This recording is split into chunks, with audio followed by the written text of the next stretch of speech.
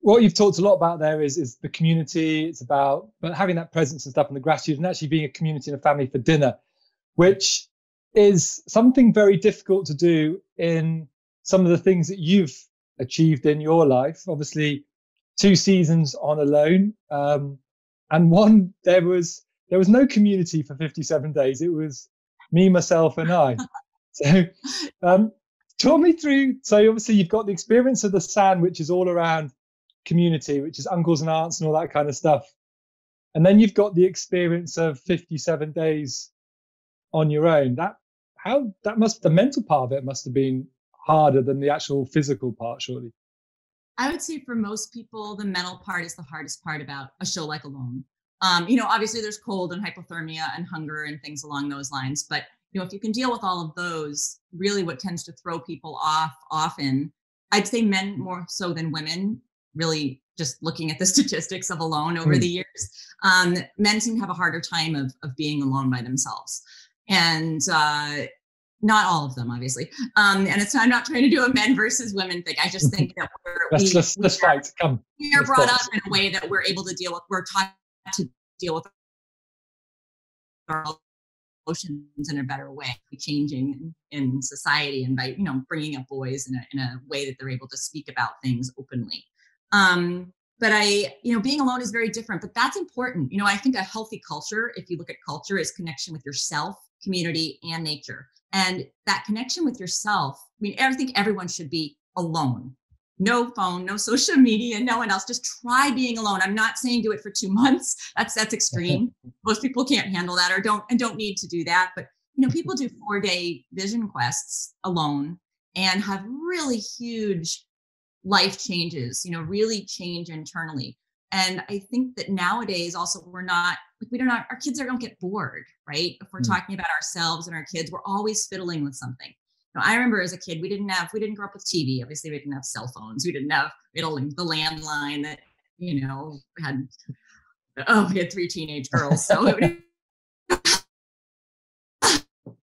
was always busy. We didn't have these sorts of distractions that we have nowadays. So we had a lot of time to be bored. And that boredom, quote unquote, really breeds things like creativity. And creativity is so important. So to be able to get out of your head and have imagination is key. So I think that spending time alone is really important for people because it does connect them to themselves. You need that connection instead of just distracting yourself all the time. And I'm really bringing social media into this right now because I think it's such a big distraction for people. And it's really can be quite harmful because there's so many people sort of behind the scenes manipulating what you see. And that's caused a lot of divisiveness, especially like in our country. But getting back to sort of the outdoors, that time being by myself, I was in the present moment again. And it's all about like, do I have enough firewood? Am I going to be warm tonight? Is my shelter thick enough? Add more, boughs to my bed to stay warm. Do I have enough food? Do I have enough fish traps set?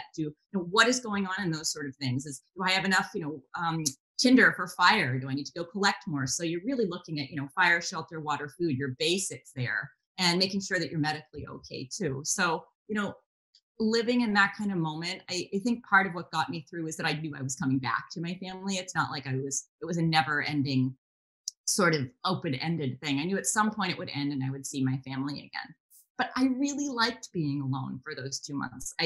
Not everybody does, but I had a blast. I thought it was the best thing ever. I had no responsibilities. I had no to-do list other than things that I just needed to keep myself safe and warm and fed. And to me, it was an amazing experience and really brought home the fact that I was pretty solidified and that I had peace and joy in my heart. And I dealt with a lot of the trauma that I'd had. Anything you haven't dealt with bubbles up. And, new stuff bubbles up all the time, but, you just have to keep dealing with it over and over. None of it stops.